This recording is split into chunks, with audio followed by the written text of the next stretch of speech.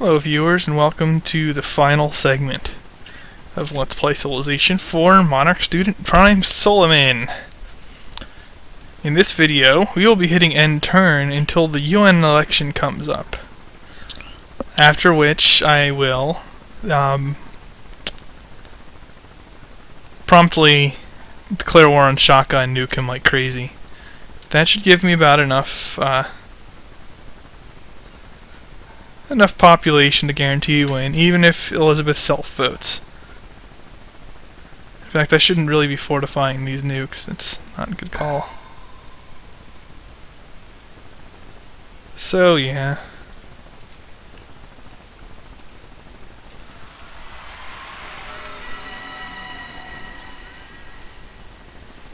Oh, it's only global warming.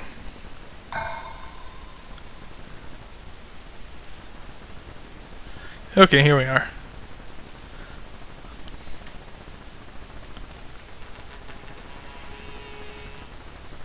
Whoops. Oh, I should have added. Oh well. Yeah, I stationed some more tactical nukes that I'd constructed. I should have stationed more in this city.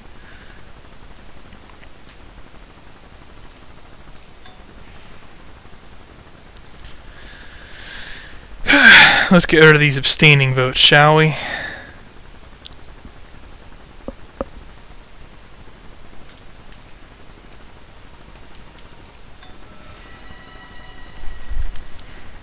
I don't think he even has bomb shelters. I mean, he's just totally hosed. I know he's got a lot of units in Pakal City. That, well, it used to be Pakal City. So, I'm actually going to gift a couple to Pakal here, because I can't launch them into that city because Pakal's borders surround it. And then everywhere else, we'll just pepper it the old-fashioned way.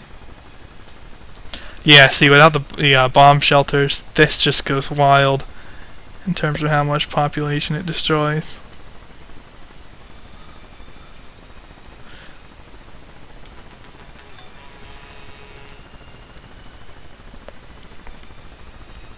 This is what you get for declaring on me, Shaka. I'm gonna take these war bribes.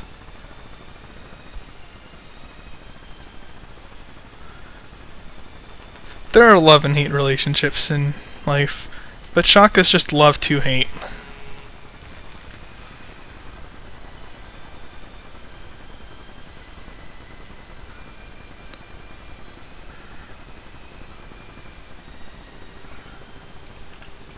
And so on we go.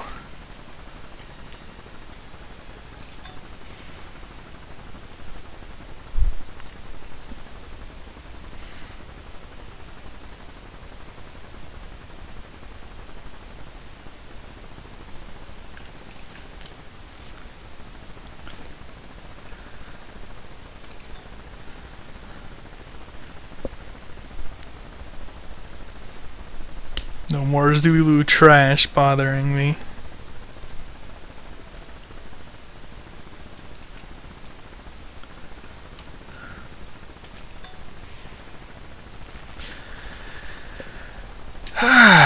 And remember, he would still be doing fine on his own, viewers. Completely fine on his own. Because he is a vassal, mind you.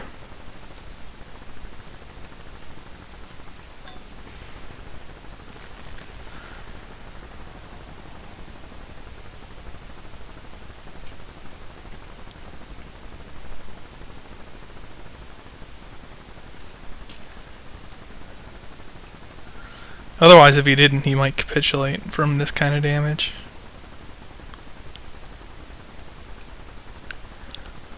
And once again, I emphasize this is not the efficient way to go about things. You would want to do like nukes paratroopers, or maybe like some sort of naval-based strike with air support that moves inland easily because you have a tech lead or something like that normally.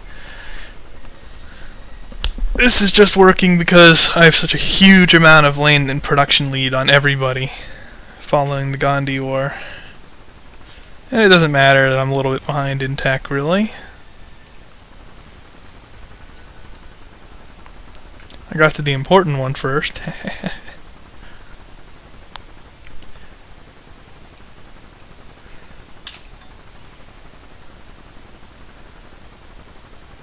So yeah, we'll just let Pakal and Izzy fling a couple at Shaka too, and that'll be that. He'll have no pop left to really contend in the UN at all.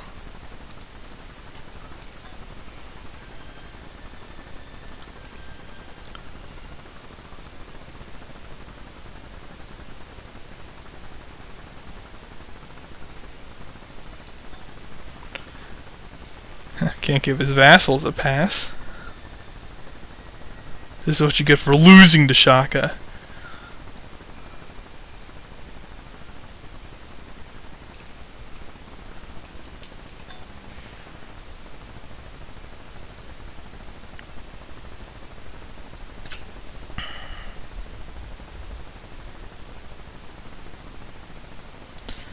Oh, I suppose that's good enough.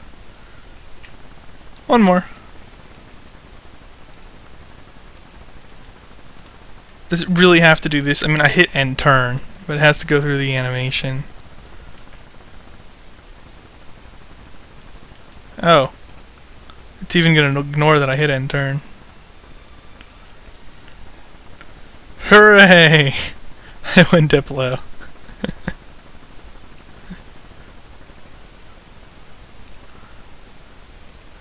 Yeah, I'll show this, especially because I missed some videos. Let's speed it up a little though, because I didn't miss any early videos.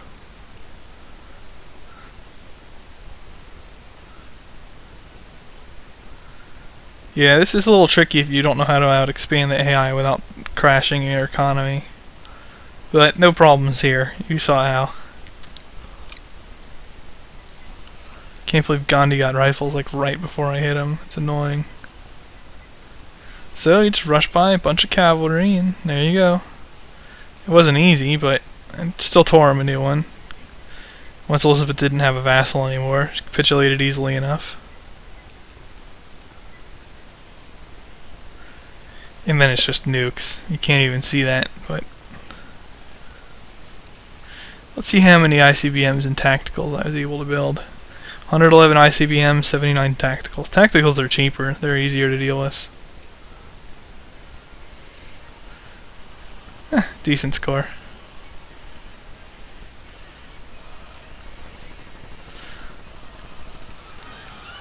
He won't even talk to me. Well, alright, that's a win. So, that concludes this Let's Play Civilization 4. Hope you enjoyed it. I will see you next time. The Me and Team, signing off.